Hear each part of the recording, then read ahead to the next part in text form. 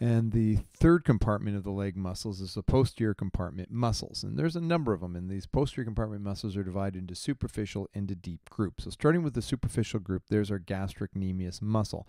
And the gastrocnemius muscle arises from two heads on the two lateral condyles of the femur, and they're so the weak flexors of the back of the knee joint. And then these two bellies come down and they fuse at the Achilles tendon that goes all the way down to the calcaneus, and why it's also called the calcaneal tendon or tendocalcaneus.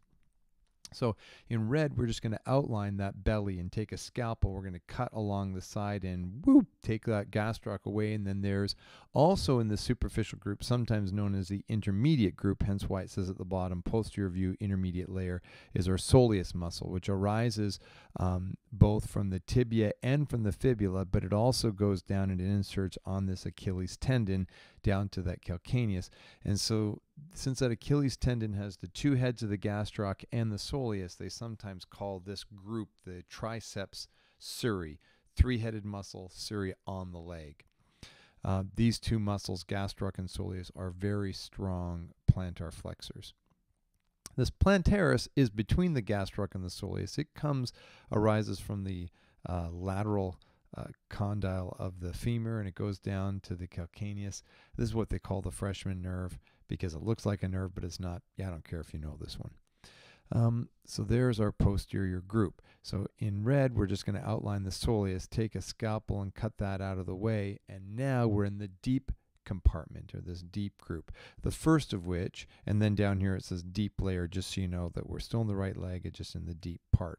In purple, there's the popliteus muscle lying deep within that popliteal fossa. It rises from the lateral condyle of the femur and goes to the medial part of the tibia.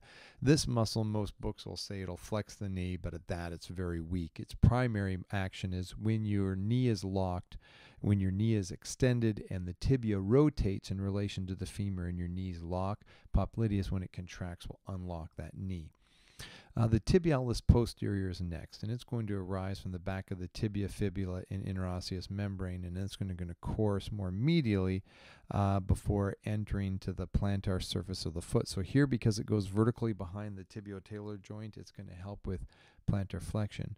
But then what happens is it comes medially, and then its tendon spreads out into that medial part of the first metatarsal, and then part of those medial tarsals, but then to those base of the metatarsals, and as a result, when it contracts, it's going to help with inversion.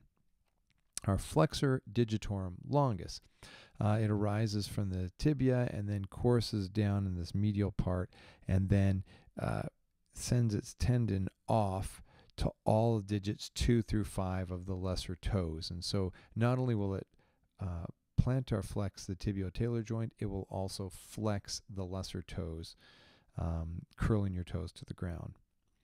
Our flexor hallucis longus, remember hallucis means great toe, so this is going to rise primarily from the fibula, and it's going to course down medially and then send off its long tendon to your great toe or the hallucis. So not only does it plantar flex the ankle, it also flexes the great toe or curls it down.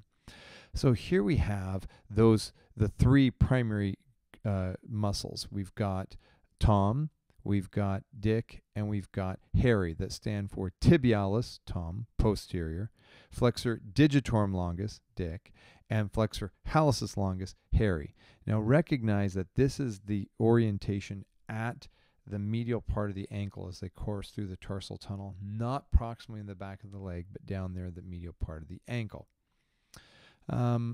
So here we have all of those muscles: superficial leg in the posterior back, the posterior compartment, superficial and deep group.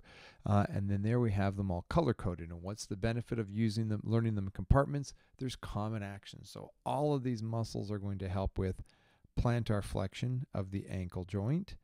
And all of these muscles are going to be innervated by, bam, the tibial nerve.